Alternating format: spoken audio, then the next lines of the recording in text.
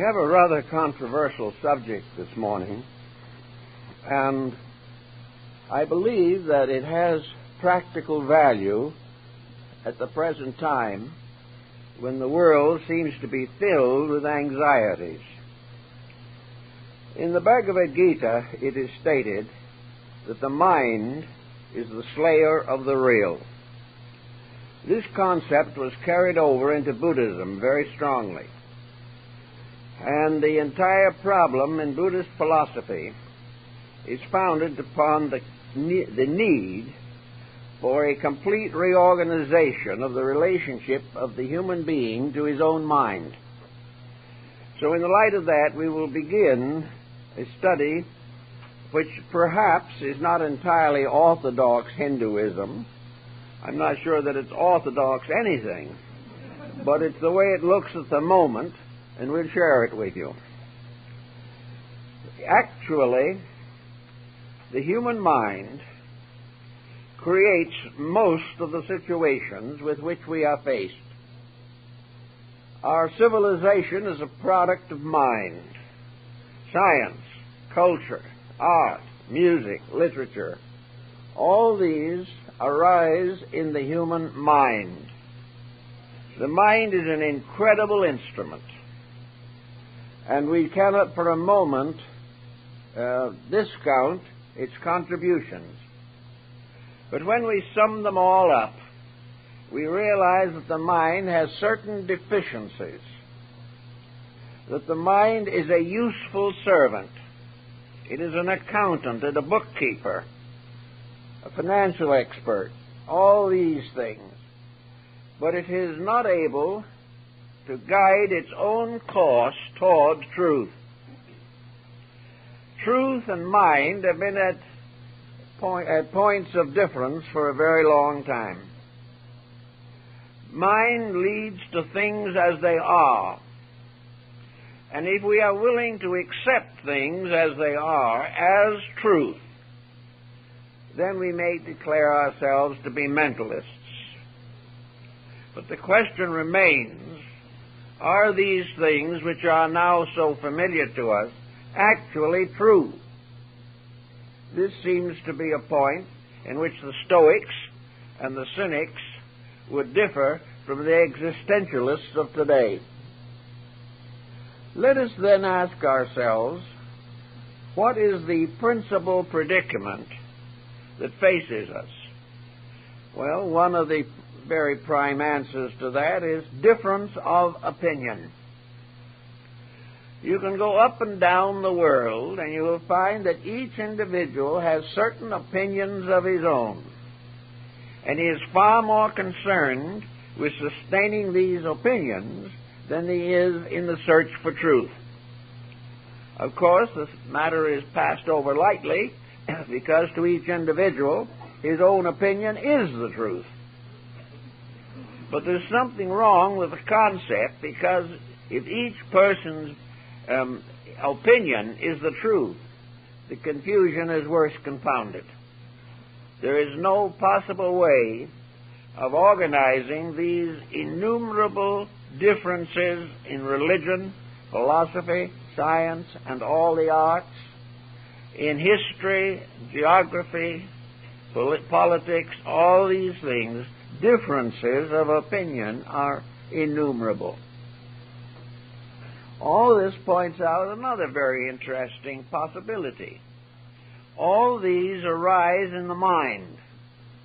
And if the mind is continually breeding differences forever, and is in conflict with its own particular productions, so that the mind of one fights the mind of another, then there's something that needs further consideration concerning the place of the mind in the history of the world. I think it is safe to say that at the present time, most of the present muddle is mental. Some persons, many, are frightened to death, and fear in itself, anxieties, arise in the mind.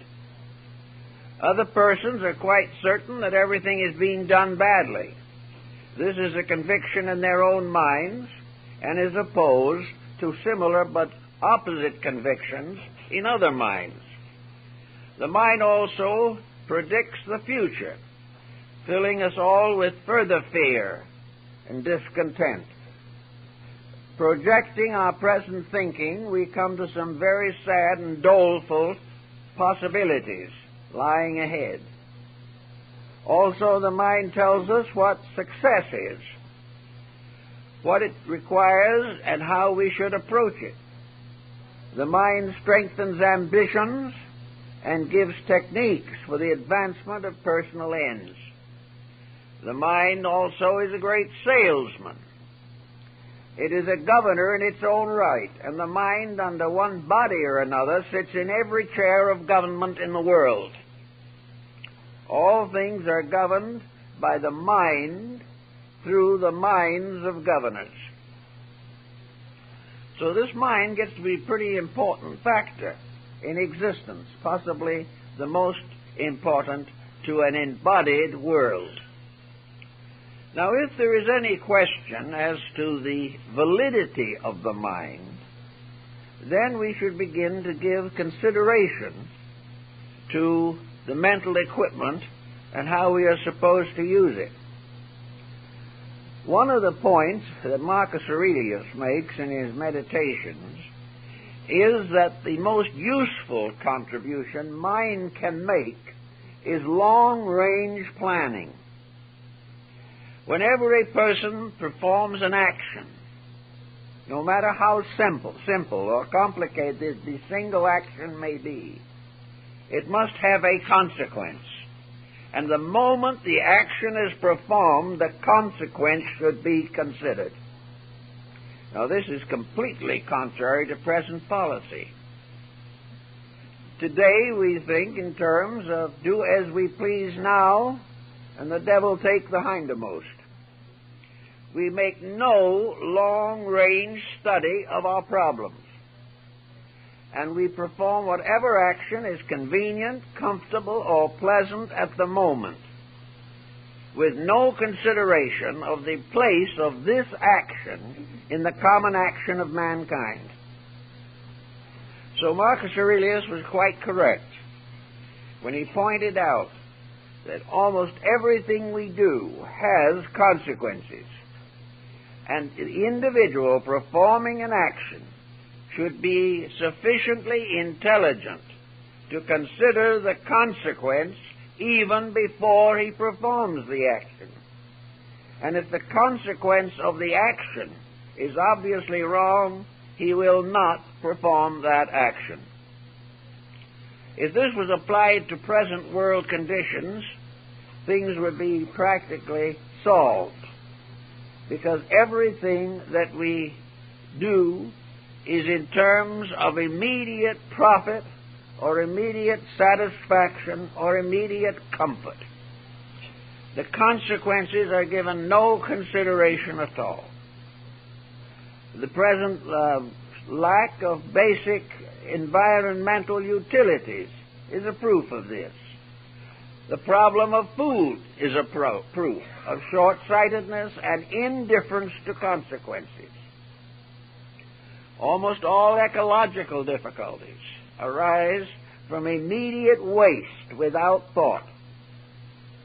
So everywhere the person is not using the mind as it should be used. He is allowing the mind to devote itself largely to pleasing and fulfilling the ambitions of its owner.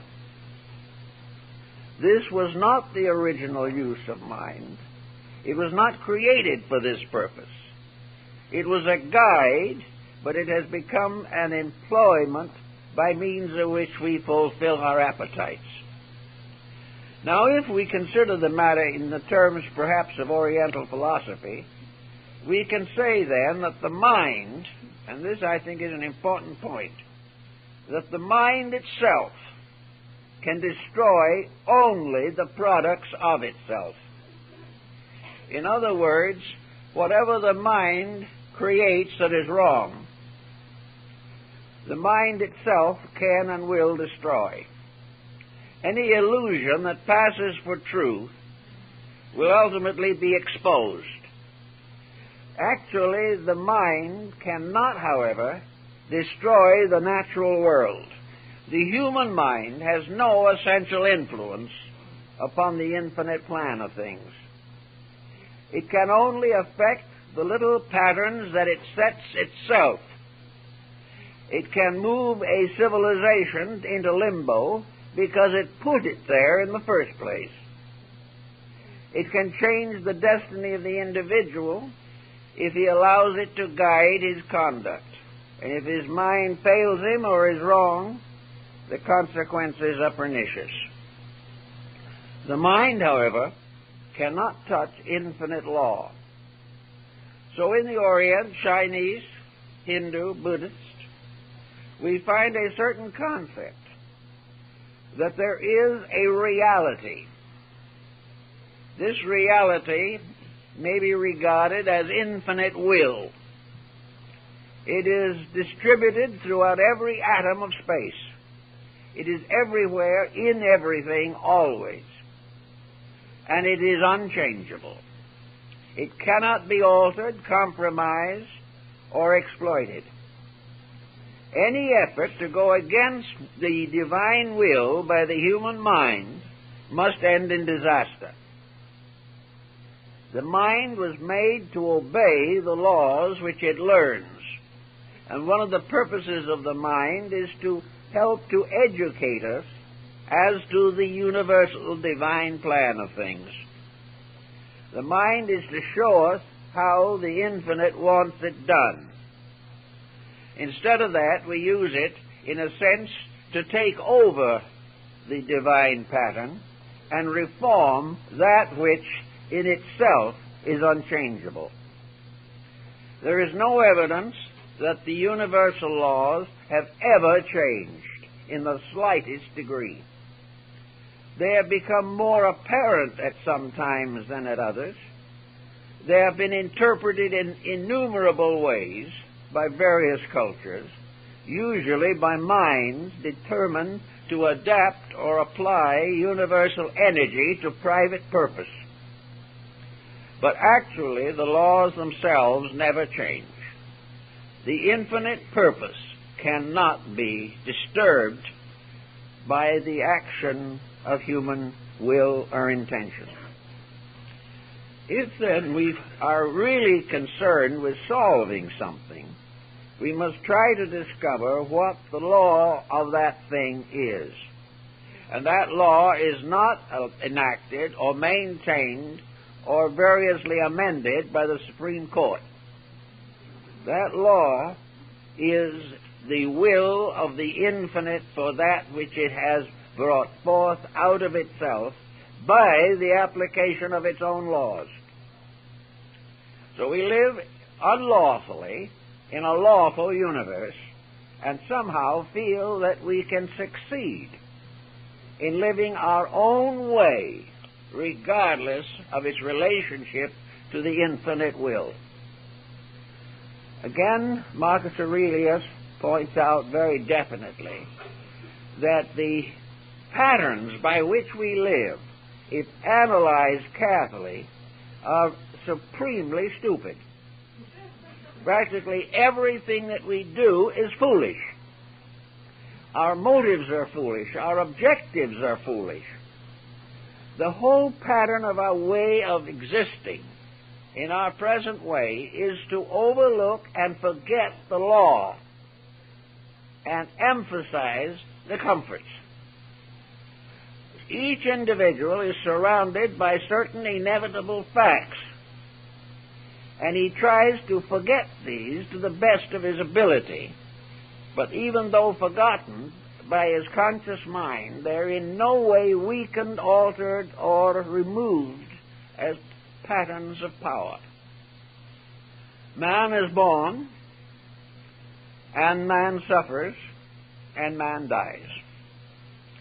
And in the interval between birth and death, there are years, sometimes a few, sometimes many.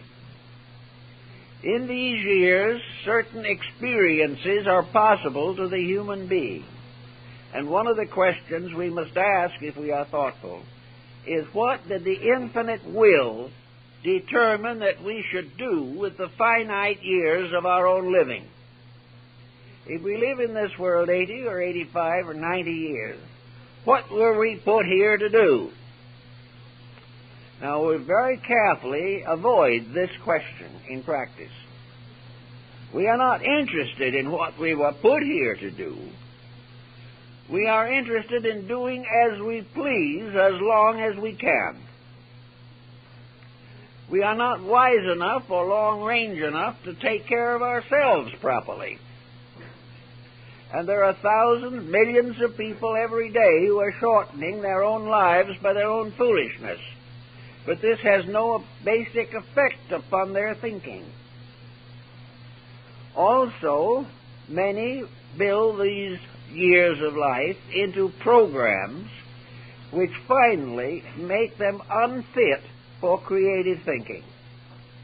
They cannot think solutionally of anything except stocks, bonds, and real estate. The stocks, we know what their futures are, and we know also the bonds are just a cut better sometimes. And as far as real estate is concerned, we will ultimately inherit only the plot in which we are buried. All the rest goes to other purposes. And today, due to the expensive and scarcity of land, cremation is taking over, and our ashes will be dumped in the ocean. We can no longer afford even the ground for a grave.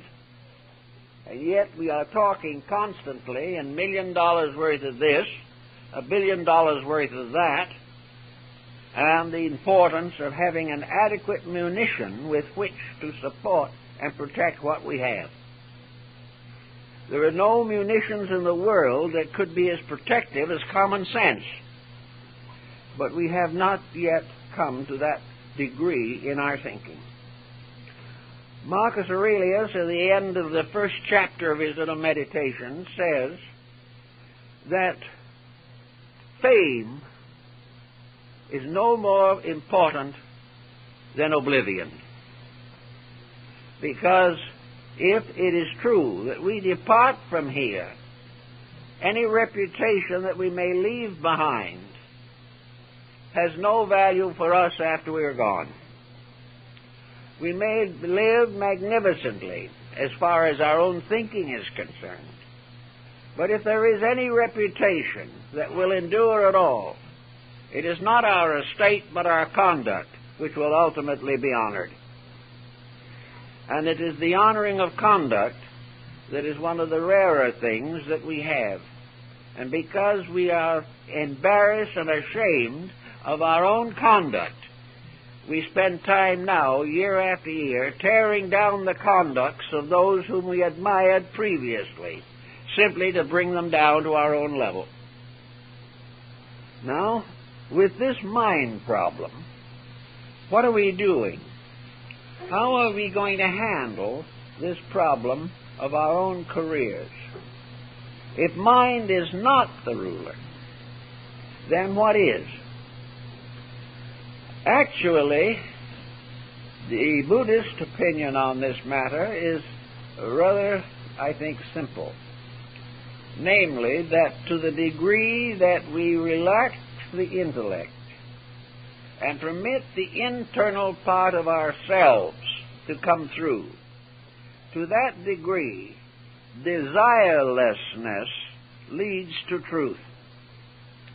Desire is forever between us and truth.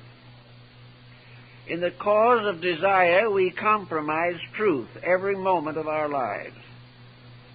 And we make it a law, practically, to pervert realities in order to advance careers. And we penalize the individual who lives as he should. Now, this penalizing process is most discouraging.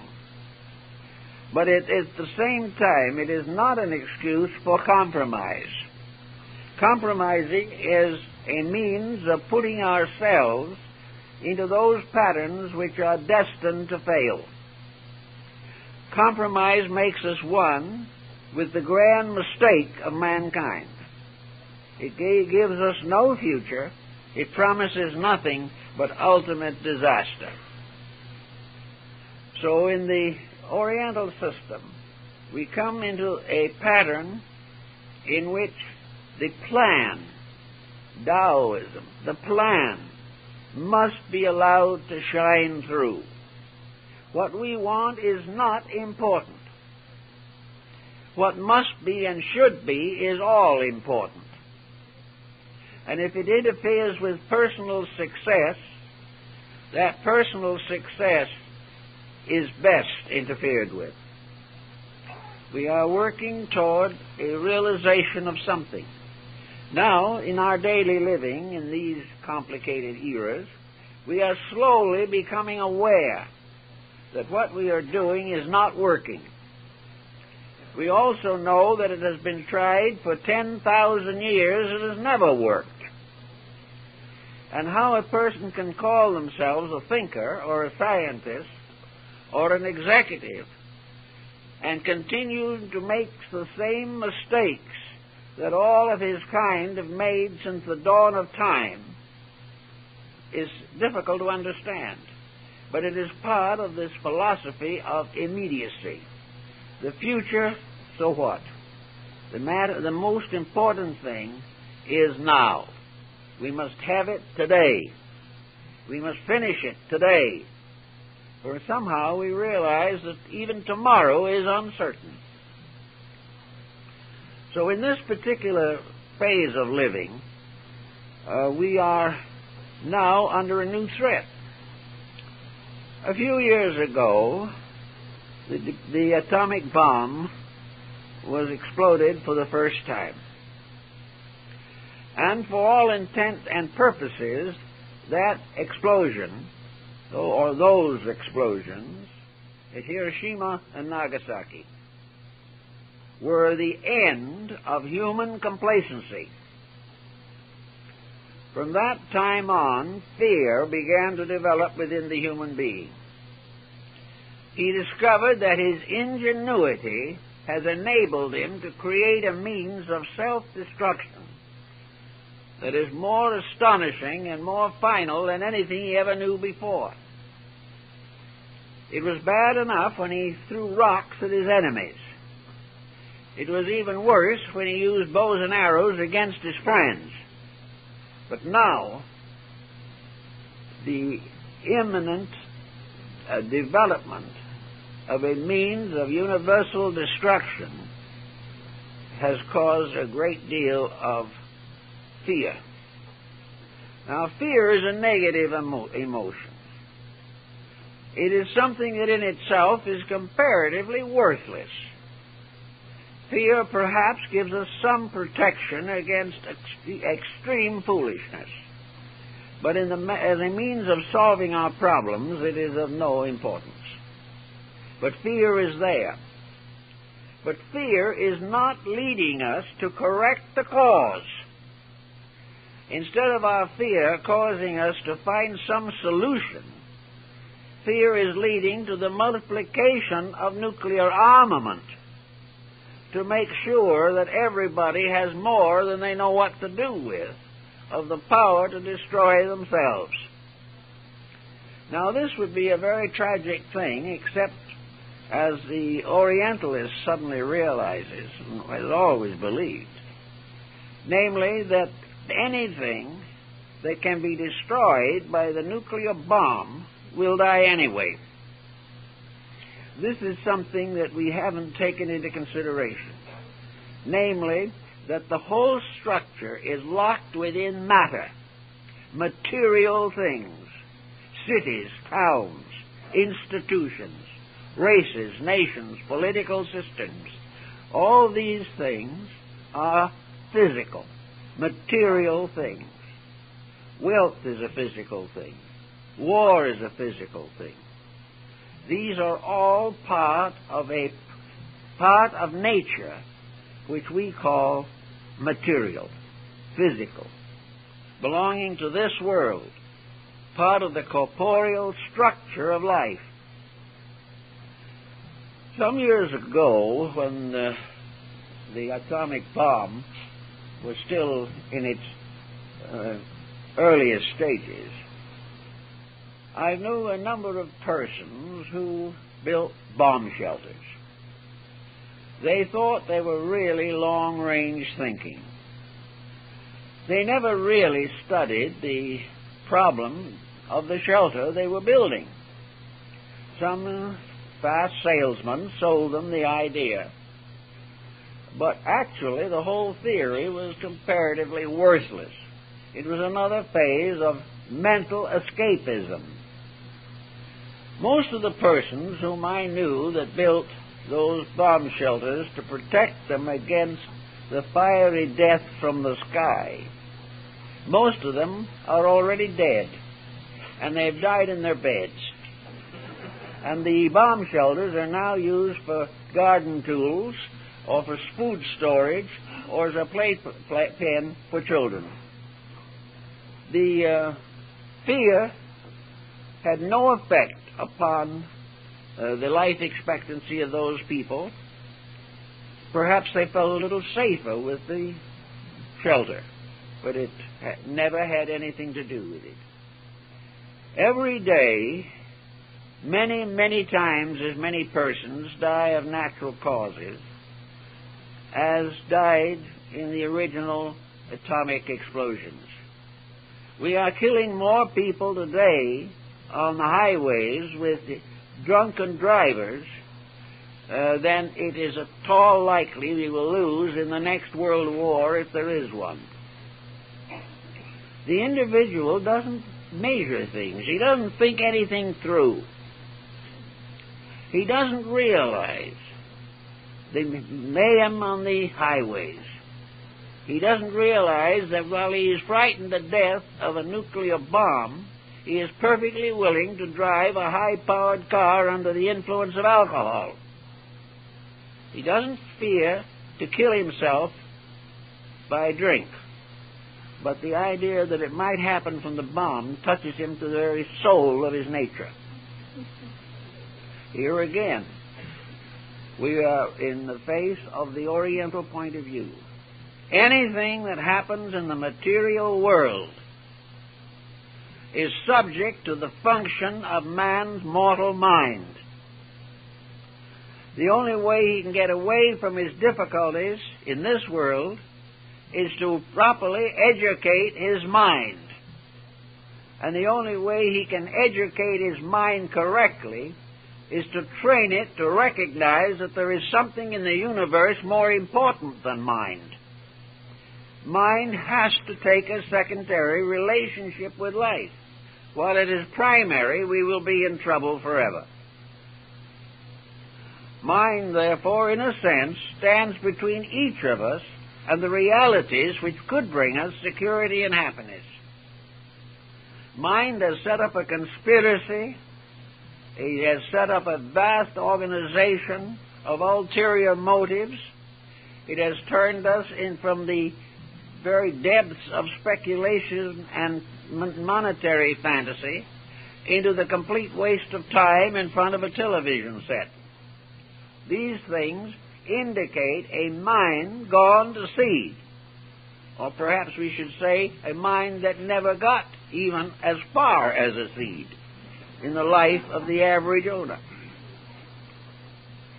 So while we sit around desponding over things, we have within our cranium a small cell that seems to be continually selling us out, making life more meaningless, more dangerous, more destructive than ever before in history. And yet people, all in all, are good. People are kindly. They want to do the right thing. Most individuals will do anything that seems to be right as long as it doesn't consequently result in too much loss for himself. But good-hearted, in an emergency, they come forward like heroes. Someone in trouble, there's always someone there to help. We are ready to feed the suffering and the hungry, take care of the sick. Individually, the human beings are good, but they are under a mental collective pattern. that has been bestowed upon them by their ancestors and supported by their education, and apparently made necessary by competitive economic policies. And under these, the individual sells out his birthright. He completely fails to recognize that he has responsibilities for the use of his mental equipment. The Oriental, trying to figure out just how to handle this situation, has finally come to the conclusion that about the best thing to do is to detach oneself from the confusion of worldliness. But this doesn't really work too well either, because when we walk out of worldliness, we move into the mountains somewhere and build a cabin, we fail to realize that we take the worldliness with us into that cabin because it is in ourselves. So we then begin to suffer various privations for principles. We deny ourselves common comforts and develop a whole negative system of mental frustrations which solve nothing either. The mind has just settled in on us like a real tyrant. It has become an obsessor of our lives and values. Also, it has dominated us very largely by stimulating fear. It, of course, also attacks and undermines the other basic freedoms of human life, but fear makes it impossible for us to change our ways. Fear causes us to believe that change may be more painful than what we have. Fear is also exploited by those who wish us to remain as we are. And fear in our personal lives stands between us and the major decisions that would help us to solve our problems. We all need a mental overhaul, and for a time it was hoped that psychology would give it to us. But psychology has not been dedicated to the solution of mental problems. It has rather become a kind of justification for mental attitudes that are wrong but generally accepted. We are still very much in the same condition. The mind continues to slay the realities of life. Now, is there any way out of this particular situation? Yes, there probably is a way out. But it's a way out that appears to be forced upon us by an aggrieved providence. Look out into space, and we are now beginning to fill space with menace. Once we regarded space as a kind of dome, and over the top of it was heaven, with angels and the divine Trinity and the sources of life. Today we are talking about black holes which swallow up the cosmic system. And we have science fiction to support this, and we have some tremendous motion pictures to prove that the universe hates us heartily and was hardly able to wait till it can eliminate us. Nearly all visitors from other planets are assumed to be dangerous, or if they are not dangerous, they are strange, mysterious-looking things that do not appear as though they would be much competition. Actually, we are afraid of space. We are afraid of everything.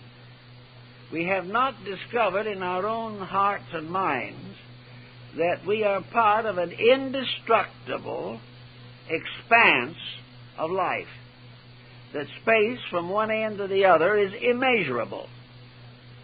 It is all suspended from powers inconceivable. It functions by laws immutable. This mysterious thing that we call space goes on through light years and light ages. It is filled with living things. And over these living things, the human being has no power whatsoever. The only authority he has is attempting to take over the proprietorship of this little molehill which we call the earth. But even if he takes it over, what does it mean? It means that he is on a small island somewhere in the edge of an infinite ocean. Even if he should conquer the planet, what does he have? Nothing. And when he does finally conquer it, he has a few years, and then he must lie down and be conquered by the very earth he has taken over. The whole thing is completely beyond his control. He cannot change the infinite way.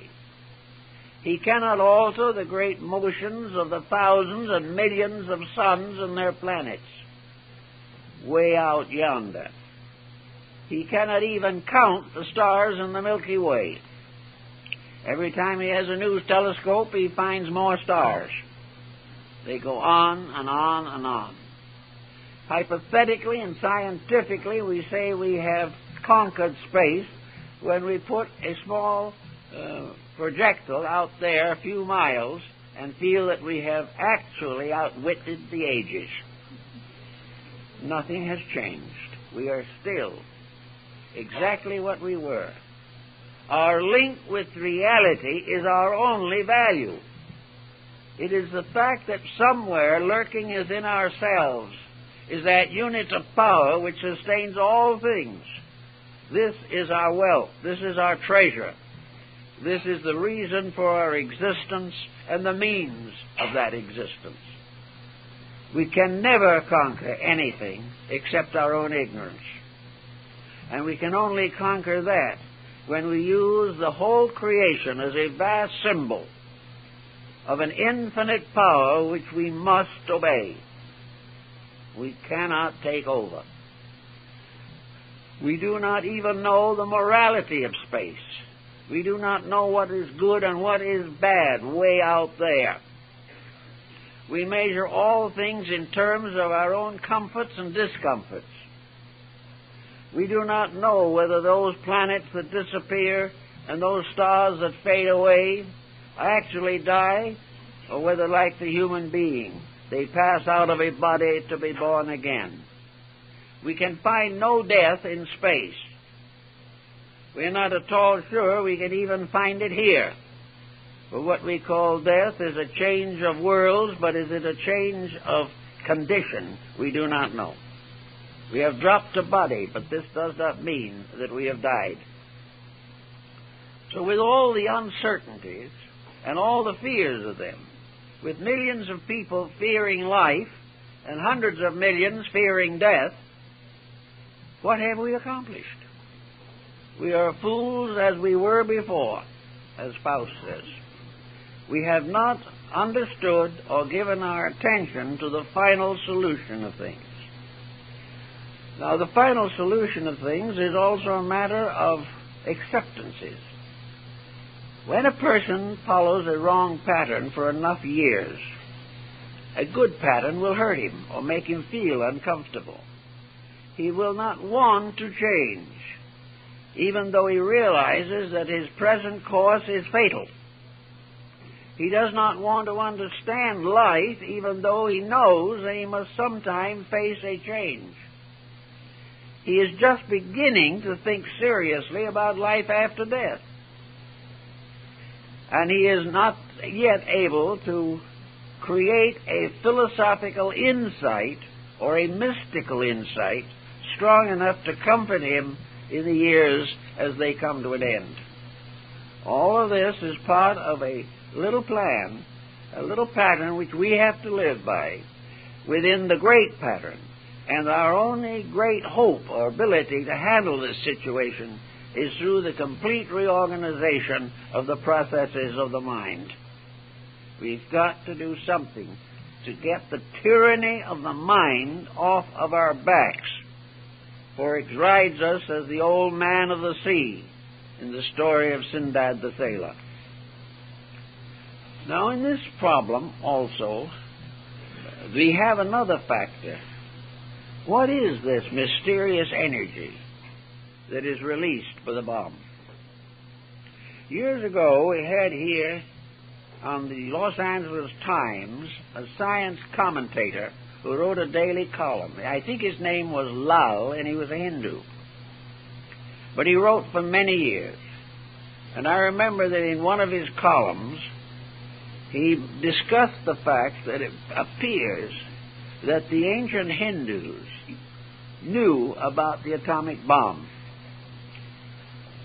He said, for example, and I suppose anyone who wants to can check it, that in the Ramayana, which is one of the great classics of India, it's a sort of like the Odyssey and the Iliad of the Greeks, a magnificent epic poem, that in the Ramayana, Sita, the wife of the avatar Rama, is kidnapped and taken to the island of Lanka, Ceylon, which has now become Lanka again, by an evil king known as Ravana.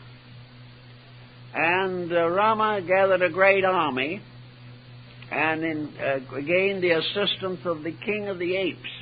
And all together they built a bridge and invaded Lanka and rescued Sita.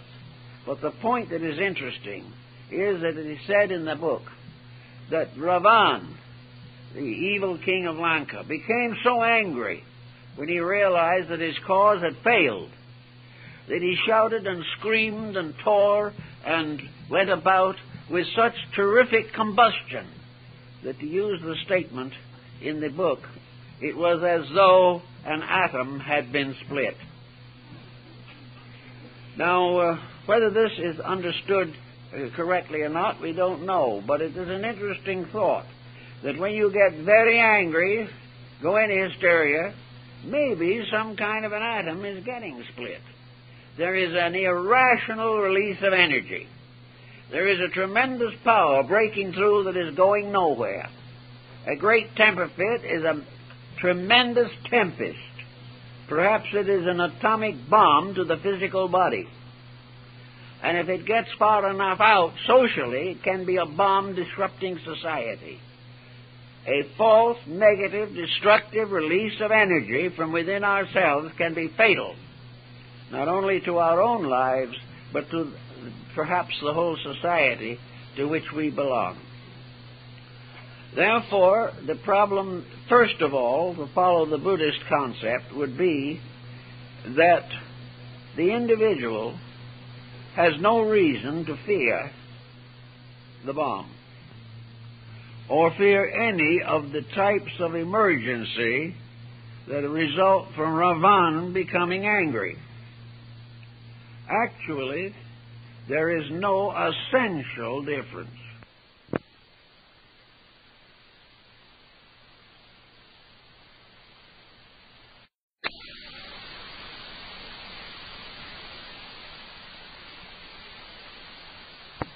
Emergency that result from Ravan becoming angry. Actually, there is no essential difference. All things that exist will be dissipated. Each living thing without a bomb will depart in its proper time. And according to the Buddhist concept of life, these departures are simply not important. It is not important to live long or to die young.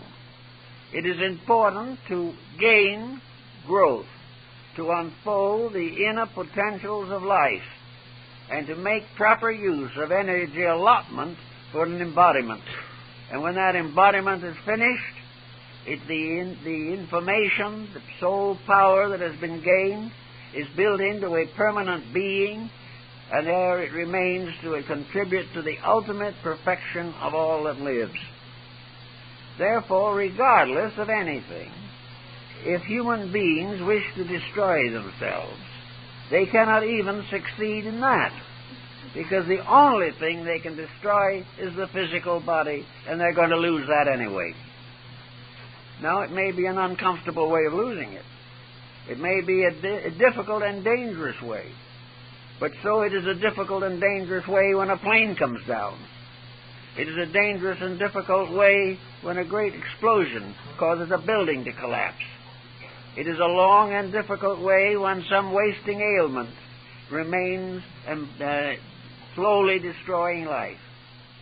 All these things are difficult, but the essential principle of all life is growth.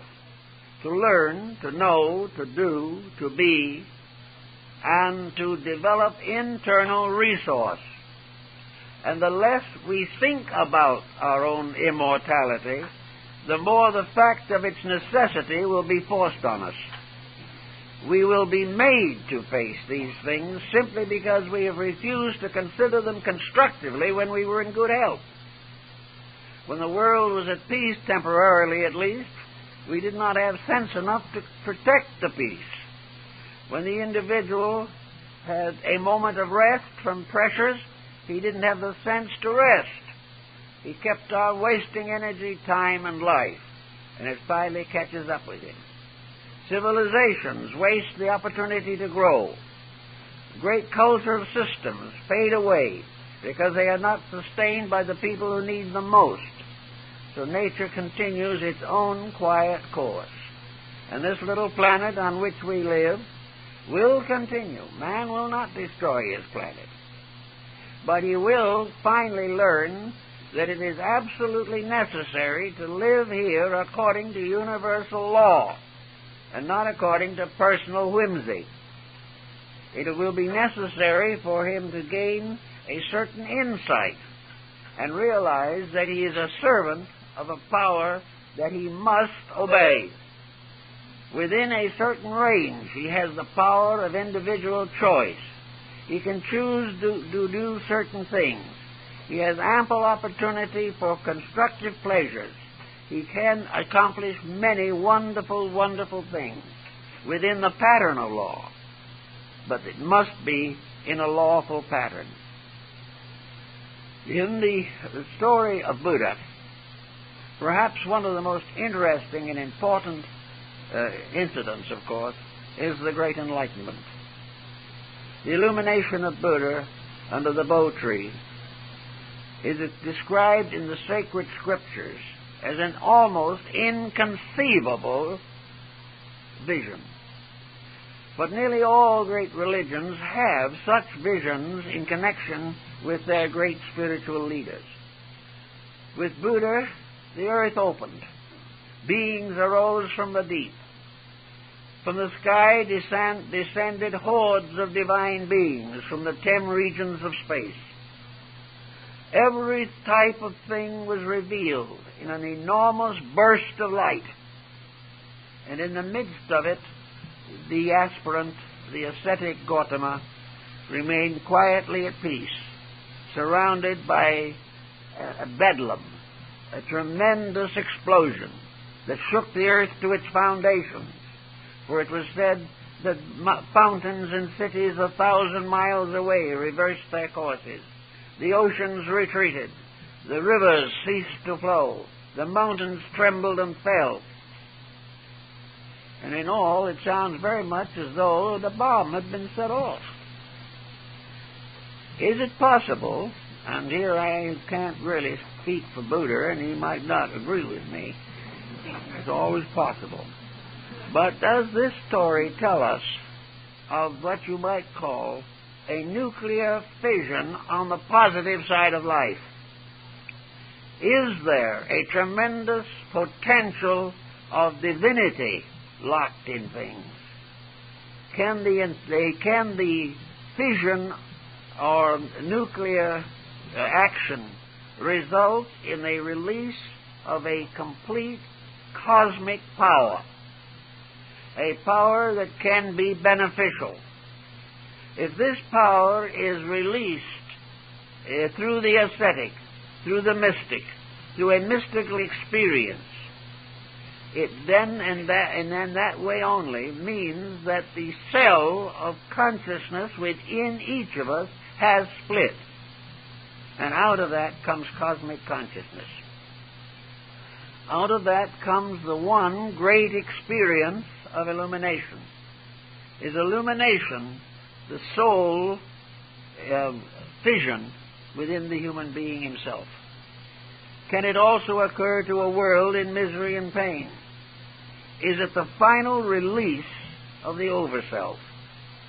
Is what we could call a mystical experience carried to an extraordinary degree result in the sudden distribution, diversification of the individual, or as we find in the Book of the Great Decease of Buddhism, where Buddha declares that he will not return again as a person, but will return again in every living thing. This could be the result of a self absolutely abstracted, turned into an immeasurable number of vital factors which take up their abode in everything that lives. Is this not the possible explanation also of the statement of Paul, Christ in you, the hope of glory? Is this Christ in you, or the Buddha in us, or you, actually the infinite diffusion of consciousness? Is it possibly the actual vision of the cosmic cell at the root of our own individual existence? If so, then it can become and should be the most powerful religious experience of which the human being is capable. It may result in the complete dissolution of the personality. In fact, it is well known, possible, in the Oriental systems, that the personality is gradually disseminated throughout all living things. Is it possible that evolution is the gradual fission of a cell of consciousness within each evolving creature? Does each creature have locked within itself the infinite power of the complete existence in the universe? Are we bound to the universe by a cell in ourselves that can expand and become even more wonderful and remarkable than any nuclear fission we can imagine, but a great fission in the term of constructive spiritual integrity, that suddenly the individual's consciousness becomes diffused through all living creatures everywhere? That this is the final renunciation. This is the fulfillment of the ultimate Buddha obligation, namely, that the power of enlightenment shall pass from the individual to become part of the consciousness of everything that lives. This is a thought that in passing might be a rather intriguing one. We know the mystical experiences are recorded and mentioned in a great many books, in a great many different systems of religion. We know that we have evidence that at a certain point in the life of the individual under discipline, there comes a power or ability to transcend the factor of self. Is it therefore the factor of self that stands between each of us and our own universality? Is it the factor of self by which we lock ourselves into the personalities which we know? And is there any ultimate salvation for the self-centeredness within us? What is this self? Buddha says it is an aggregate. It is the result of the sensory perceptions and the mental coordinator. The self is therefore not a being, but a focal point. And that this focal point stands in deadly interval between us and our real inner realities. That this focal point has become what we like to call the ego. And it is the basis of the egoism or egotism in ourselves. It is this focal point which enables us to sense ourselves as separate beings, that we are divided one from the other, that each one has this selfness in it. And this selfness is, of course, the aggregate of experience over many lives, built into a pattern which we might call an individuality, by which we separate ourselves from all other individuals. As long as this separateness continues, is our divine nature able to manifest itself. Life is universal. Form is particular. That we should live in a body makes us a separate being. If we transcend that body, either through consciousness or through evolution, then we are moving toward union. All evolution is the binding up of the wounds of separateness. All evolution is our own life expanding more and more and including more and more of the life around us. Sometime each individual must include every living thing within the area and order of his own insights. Sometime we will know how other creatures feel, and we will know how other people think. We will experience it, not through the strange insecurity of words and things of this nature, but because the gradual unfoldment, expansion of the inner life, which is a kind of gradual nuclear fission, will come finally to carry light to the furthest parts of existence, and with that light our own comprehending power, the power of the individual to escape from the isolation of selfness into the greater union of common insights and common understanding. It is only when this insight increases and expands that we can possibly hope to solve the political problems of society. We cannot solve our problems by trying to convert each other. We have to solve our problems ultimately by releasing light from within, a light which, shining as a mysterious spiritual kind of light, permits us to share the inner life of other people. We must have a light from ourselves that can shine into them and see them inwardly as we now see them outwardly.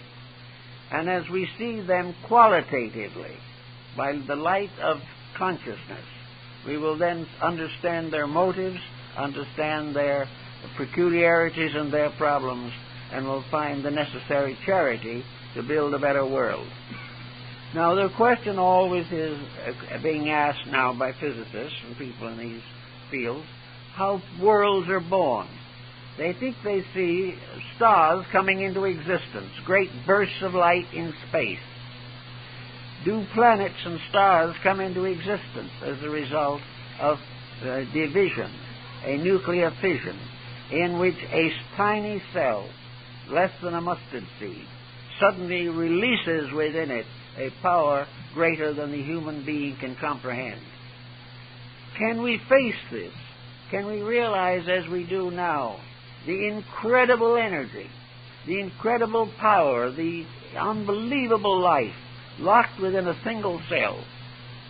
Can we see this and sense it, and not realize that in some mysterious way we are cells, and that this same kind of life is locked within us, that in somewhere in the depths of ourselves is the power to shake the world to its foundation, a power to expand our own inward life until we too become universal. The question has always been, where does evolution go? It would appear that evolution would go towards the constant unfolding of the power of this nuclear cell within ourselves, which is the divine power. As far as we know, nuclear fission has come the closest of anything that we have experienced to the realization of the infinite power at the source of existence. A power that is not only a tremendous physical energy, but we're going to learn ultimately that this power has also a great moral code. The nuclear fission experiment involves a release not only of power, but of laws. Laws, rules, and patterns that we did not know before will come into force. Everything we discover we must either use or abuse. If we use it well, it advances us. If we abuse it, it destroys us. And the same will be true in nuclear fission.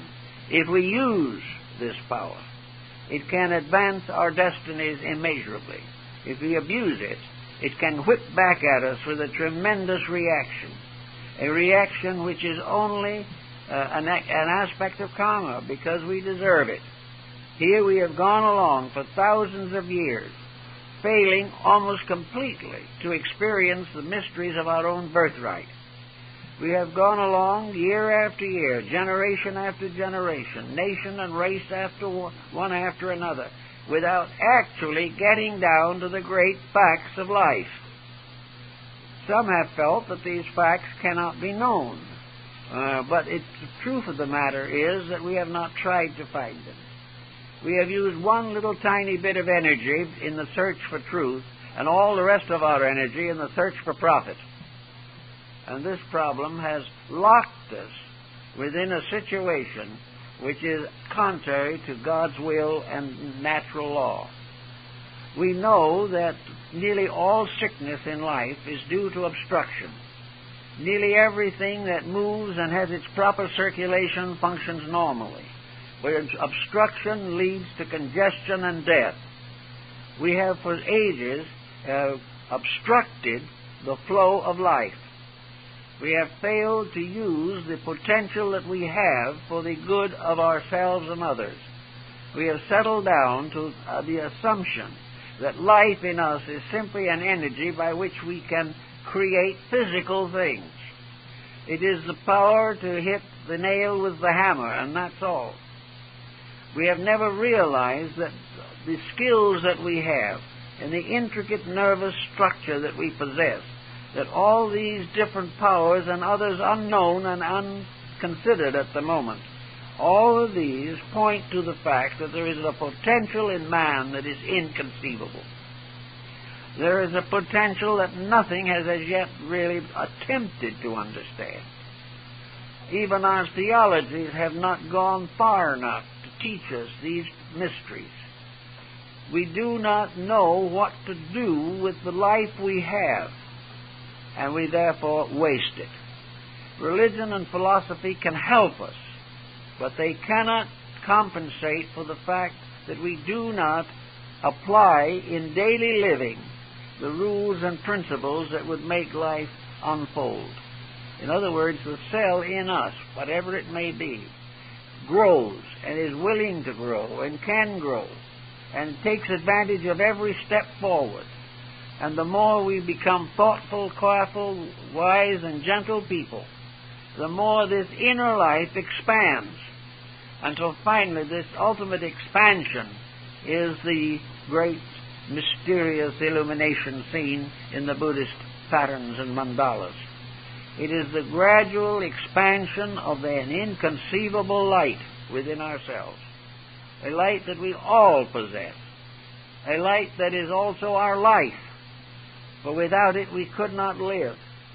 And because we are alive, and because everything in the universe is alive, this tremendous power can be released. And the power that is released in an atom is only symbolical of the power that can be released in the human heart, in the human soul. And not only is it something that starts so small you can't even see it, but goes to become a great tree, so in man himself, while the beginnings of this process may be invisible, the greater part of it shines through the magnetic fields of the body, and in the course of ages, the individual becomes a great luminous center in this galaxy of ours with which we are so deeply concerned today. If, as the result of our being faced, as we are now, with this decision, with armament on everybody's mind, with the money we need to live being used to make forms of destruction, as this goes on, and we try to figure how security can be achieved by mutual destruction, it must come to our realization that there has to be a better way. We are not going to disobey the laws of nature, and if from outside, somewhere in space, our planet is suddenly seen to have a little red spot on it somewhere, it means we have set off another bomb. But we will not destroy the planet.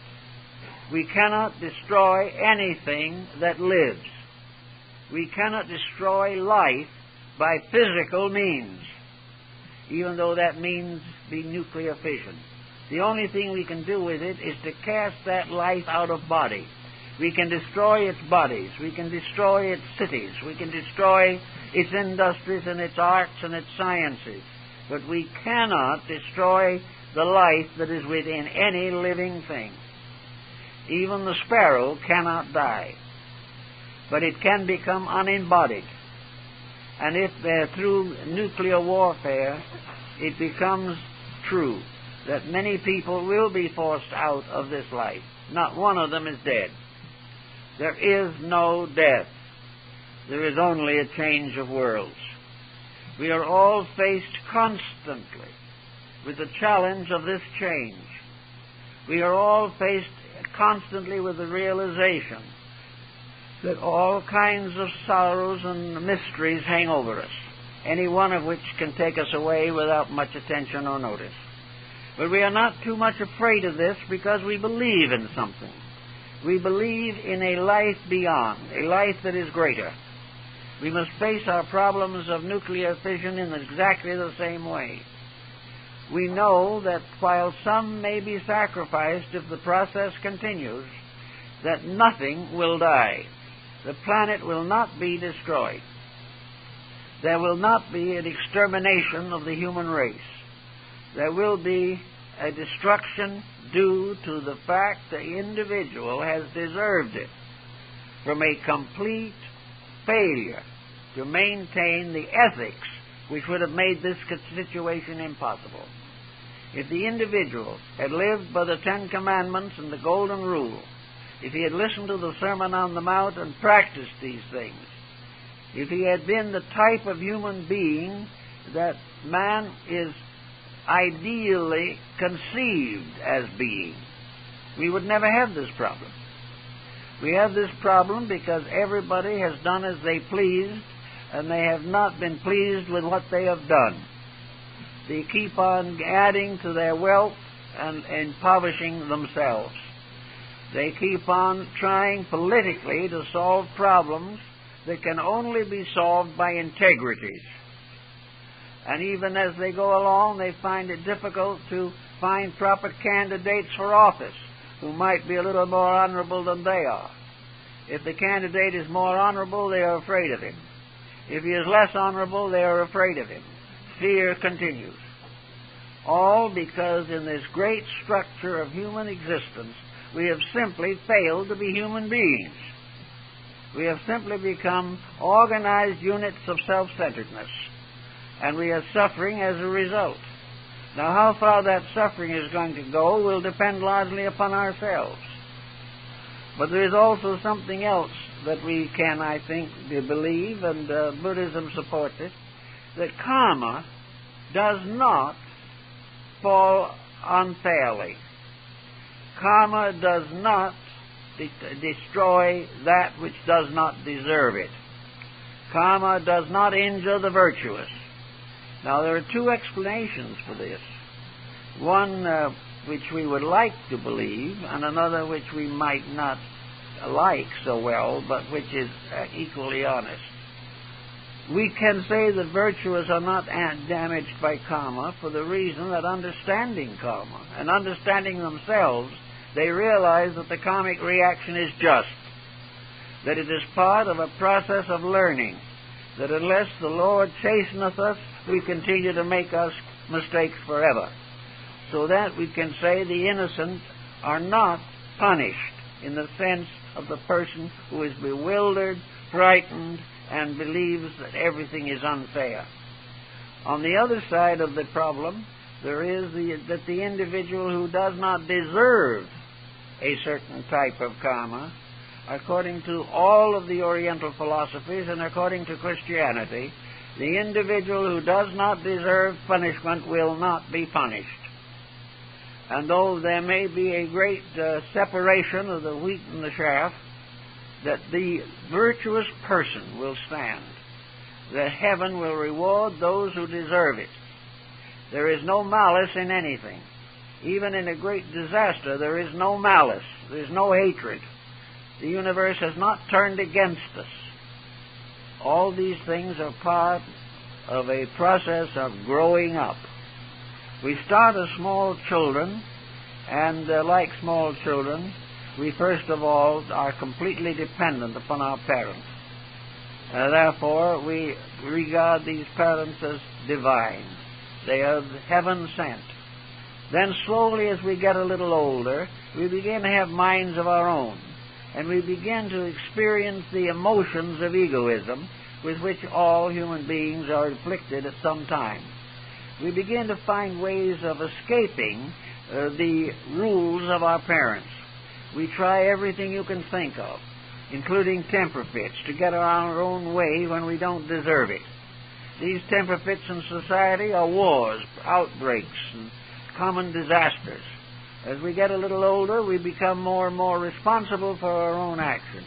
We pass through educational processes in which, as nations and peoples, we see the consequences of our own conduct. And finally, we enter maturity.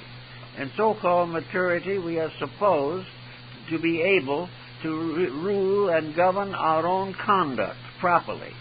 We become responsible for our own actions. Maturity is not simply the right to go to X movies. Maturity is the right to live and to think on the level of integrities. But many persons do not take this. Young people growing up become more and more ambition-bound. They become servants of their appetites and emotions. They start going into responsibilities they are not prepared for. They try to raise families without the consciousness and dedication and sense of responsibility necessary to proper parenthood. So all the way along, these individuals are not growing as they should. Nothing is helping them to grow. Really, the parents are not able to handle the situation. The religious groups are no longer sufficiently authoritative. Education has failed utterly. And for most purposes, the professions and higher forms of intellectualism are a complete dead loss. Nothing has been done to help these young people to expand the divine quotient in themselves. They are not releasing the values that they have. They are blocking that release. And gradually this blocking takes over until they lose the power to release these powers. And as a result, drift through life to the end, and usually end dissatisfied, frustrated, and frightened. Now, human beings were built for some better destiny than this. There is a reason for us, and it would seem that the real reason is that we must attain our own integrity in life.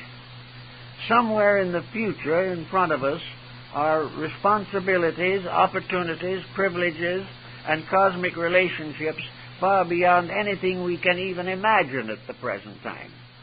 We are going somewhere, and we must try to prepare for that journey.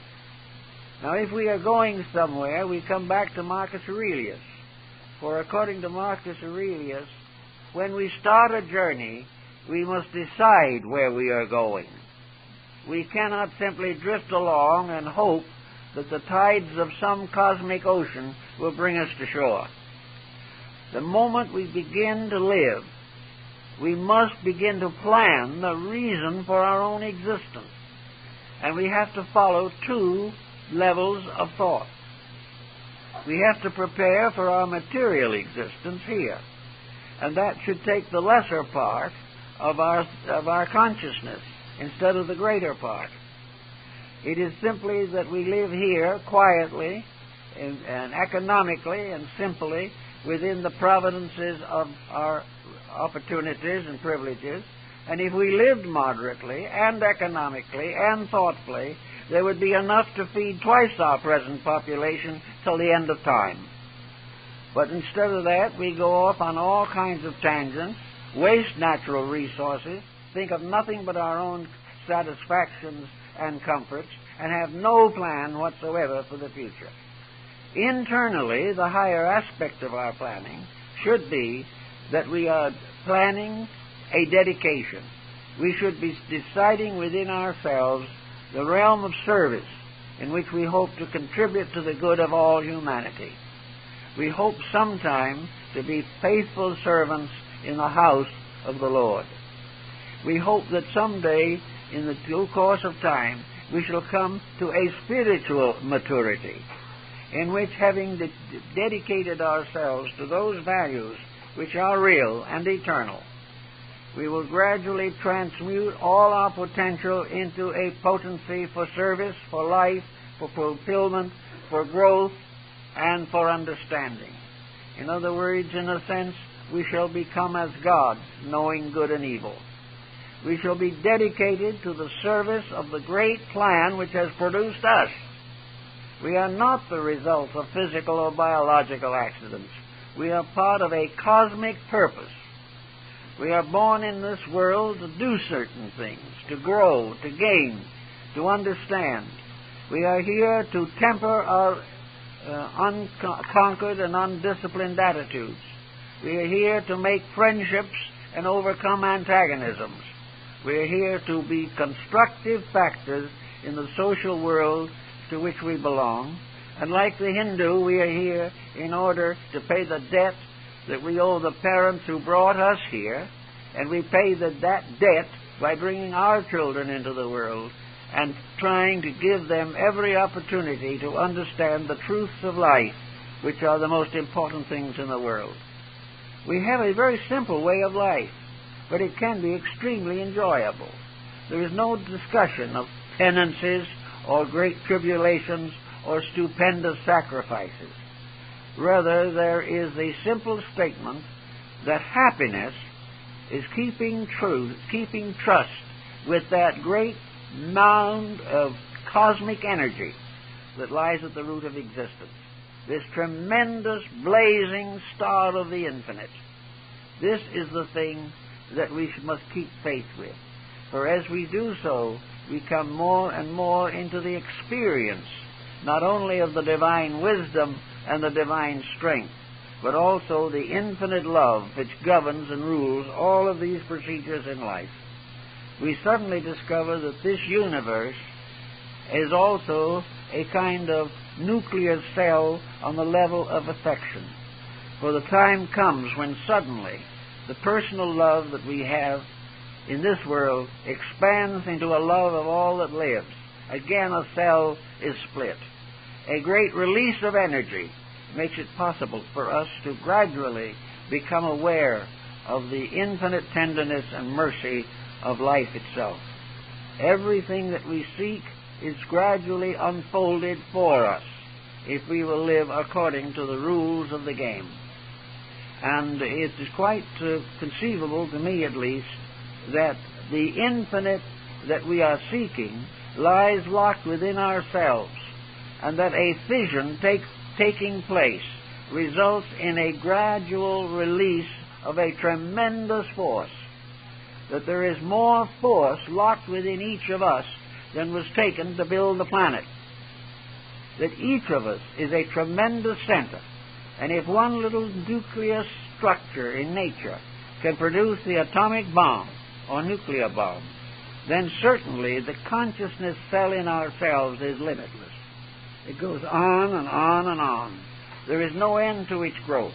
There is no end to the mechanisms that it can motivate.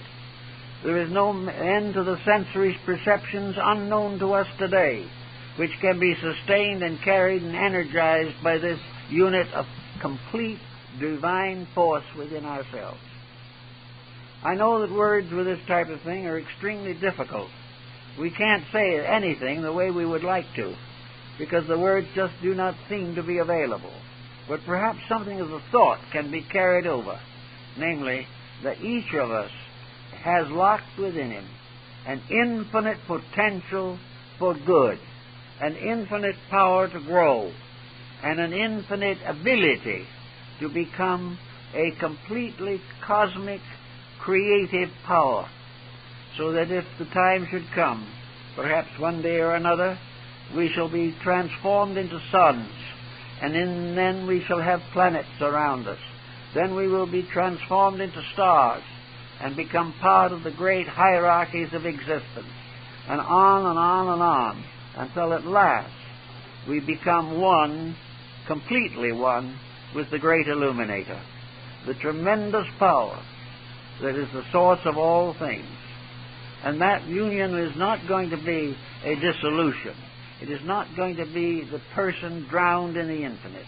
It rather will be a person rescued from drowning in himself and given the power and skill and energy and understanding and insight to be part of the great hierarchy of powers that populates the firmament, that goes on and on forever. Man goes on and on forever, becoming a little wiser all the time. And if he takes the adversities that he faces in the proper way and grows from them, he will find this tremendous release from within himself, leading him on to the end for which he was appointed. Just what that end is going to be, we do not know, for it rests forever in the infinite itself. But we know that it is the greatest good, and we know that this end is also the perfection of wisdom and the perfection of love, transcending anything that we can know in this world. Well, I guess that's it.